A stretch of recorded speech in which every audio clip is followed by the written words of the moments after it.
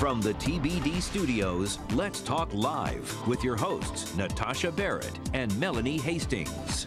Over the weekend, we saw a lot of it. Sun. Didn't that feel good? It did. But were you ready for it? I was. I was out there in the yard for a while. Well, you may have pulled out your tank tops and your shorts this weekend, but are you good when it comes to your sunglasses? Well, Style Auteur's Lauren Rothman is here today, and she has some simple tips for picking the very perfect pair of shades for our eyes. Hi, Lauren. Hi, good morning. Good morning. You look very spring-like. Thank you. I know we've all got a pop of color here. Yes, we do. The best accessory, of course, sunglasses, right? Yes, and you brought plenty. Yes, so much to shop from here. I'll take one of each. You can have them. Wow. You know, this is that time of year where the weather's definitely nicer, and so we're outside more.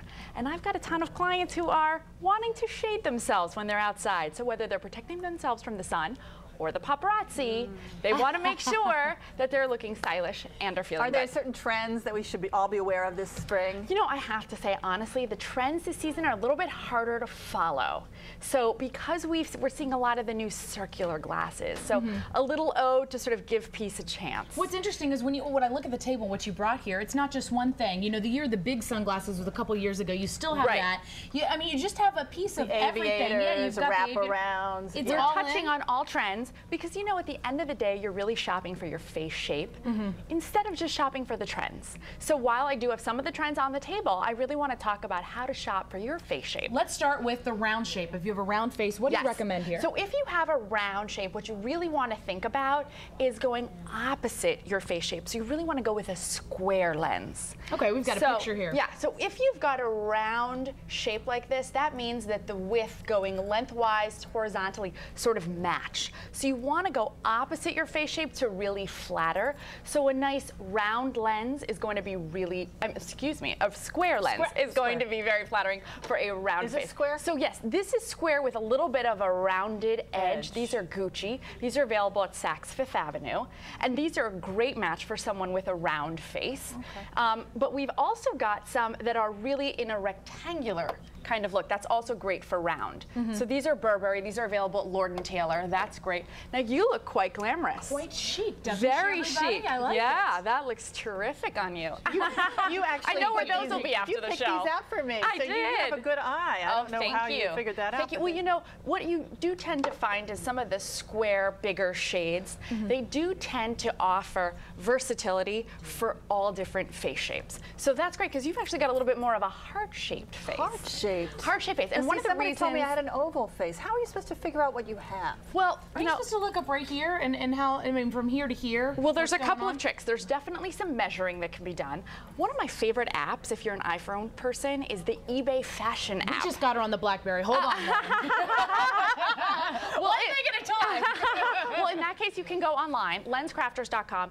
Great tools for figuring out your face shape. But I'll tell you, Melanie, one of the reasons those look so good on you is because they cover your they cover the eyebrows. So you want to get them to meet your eyebrows? What happens is that when they touch the eyebrows or cover them a little bit, it shortens the forehead. And that creates a really nice illusion. It looks good. Yeah, it looks really good. Because we don't want to have these like humongous. Yeah, they're too small or too big. Those look perfect on you. Yeah, those look very glamorous. Very glamorous. Well, what am I? What am I?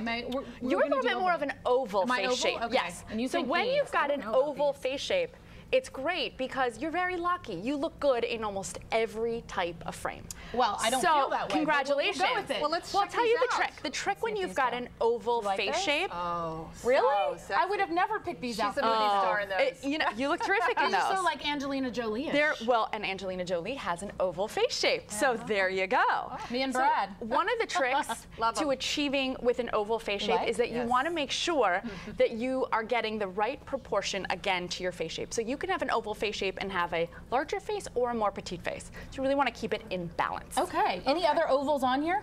So yeah, there are a ton of ovals. I mean, aviators, we've got this Tom Ford. This is available at Saks.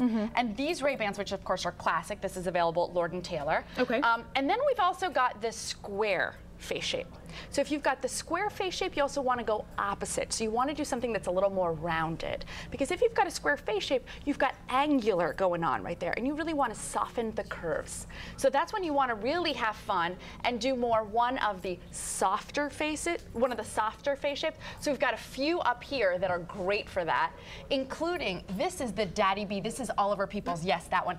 That's very popular. We're seeing that on Jay-Z. We're seeing it on Alicia Keys. And it's like a huge celebrity. From the 80s kind of coming back, isn't it? It is. And you get the Wayfair in front of that, and that's also, yes, Return of the 80s. It's a little big for you, but it's so very 80s. Celeb. These are so 80s. And it's a little rocker. Those look fantastic did you on you. remember the black ones that Madonna used to always wear? Fantastic. I mean, everybody had those. And remember when they had fluorescent sides? Yes. Please tell me those aren't coming back. They are not coming back. With the they are not coming back. But those are great. It's the opposite of what your face is. Yeah, that's if you're the more opposite. round, you go more square. And right. Now, what if you're somewhere where you've got like the triangle thing, like the heart? Like so when you've got the heart, that's when you're going to look at the cat eye. So we've got a Jessica Simpson and a Ray-Ban. Is that this one? Yeah, that's that one. And this is very on trend for the season. It's harder to wear, but the cat eye is also very in for the season and a little bit of a return. I feel like they're huge. Way back when everybody wore the huge glasses. Right. It sort of reminds you of like what a really stylish grandma would have worn. But it can look good, and it does shield you from the paparazzi. So you're seeing these on all the celebrities. Nicole Richie, I mean, you're seeing them all over the place. What about the lens that's gradient? You know, I find that's great for when you're really an indoor-outdoor person with your sunglasses. So you're just quickly running into the gas station or the grocery store. You want to keep your glasses on. The gradiated lens is really good. And you know, what's really important, there are 3 steps when it comes to shopping for sunglasses. Okay. And so the first step is, of course, defining your face shape. But the second one is understanding the purpose behind the glasses. Are they for sitting at the pool, or are they for sports? So I mean, and you got to think about real protection or looking good. And sometimes you can't get both. And for the best protection, Maui Gyms. So these guys, ladies, top-notch protection. And what makes this so top-notch? This is a shield style, and they're just known for that UVA and UVB protection. They're huge. What do you think, Mel? Well, I think that they wrap around. So they wrap around. The nose pads are a little bit adjustable. These are probably a little bit on the big side for you. I think so. But I'll say I'm doing the Avon Walk for Breast Cancer next weekend, and these are the ones that I'm wearing because I'm going to be walking for 8 hours, and I want the best protection possible. So Maui Gym is great for that, and it also is showcasing a little bit of the animal trend, which we're seeing a little bit on lenses. Yeah. So that's something that we're really seeing a lot of right now. I'm noticing that the arms are very wide on a lot of them that I tried on this year. And the problem for driving is that when you turn to the side, you've got a blind spot. It spot. Your peripheral. You must have a driver, darling. You need the right kind, like that. When you're wearing these guys, you have to have a driver. Yeah. So you know, does the driver come with I like the way she thinks. All right. A little bit of style here. Is this Burberry? Yes, these are Burberry. So if you want to like look very she, right? Right. So you can definitely see a lot of the styling, and you'll see it on the Gucci has a little bit of a touch of the bamboo. The Chanel has the logo on the side. You're also seeing the plastic that's done in a different color on the bottom, like these guys, marked by Marc Jacobs.